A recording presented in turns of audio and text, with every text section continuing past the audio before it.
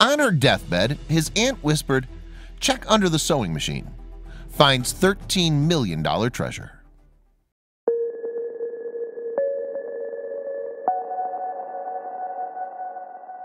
Carl Sabatino was by his aunt's deathbed when she died in 2004.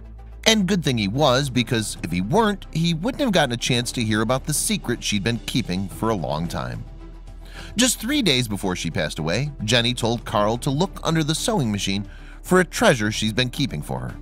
But Carl was uncertain if the old woman actually knew what she was saying or was just being delirious. Even more, he wasn't sure what the treasure under the sewing machine his aunt was referring to was. He decided to dig around after her death and, true to her words, he came upon something that could be a treasure in his aunt's Staten Island home, just as she'd said. It was a truly shocking discovery for him. As I moved the sewing machine, it came sliding right out into my lap. I was stunned, he said. I found it wrapped in newspaper. It turned out that the treasure his old aunt was referring to was a recreation of Pablo Picasso's painting, Woman with a Cape. According to Sabatino, a New Jersey broadcast executive, this recreation was probably done by Picasso decades after he painted the original. Sabatino believed his uncle, Nicky Verostro, most likely bought the painting from a street vendor during a trip to London in 1944 for about $10 to $30. This uncle of his was fighting in World War II at the time, and the painting was from a gallery that had either been bombed or looted at the time. Sabatino also remembers seeing the piece around the house as a child.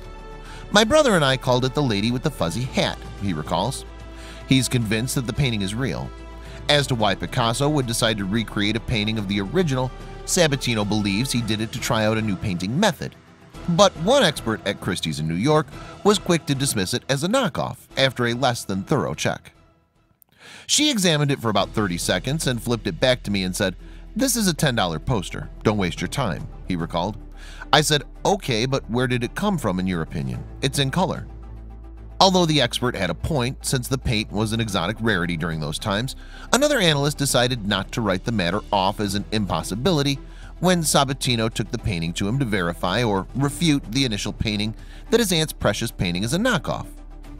Analyst Dr. Kenneth Smith of the Center for Art Materials Analysis in Westmont, Illinois, decided to extract some of the paint for some test and also confirmed that indeed the material on the painting was entirely consistent with what was popularly in use in 1930 Europe.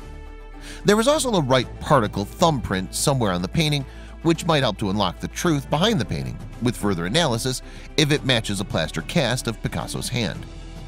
If all these tests prove Sabatino's aunt to be right, he might well consider himself a millionaire, since according to a Florida art appraiser, Richard Lai, it could be worth around $13 million if found to be genuine. He'd have to wait a while to confirm that, and if true, then Sabatino can thank his aunt and uncle for turning his fortune around.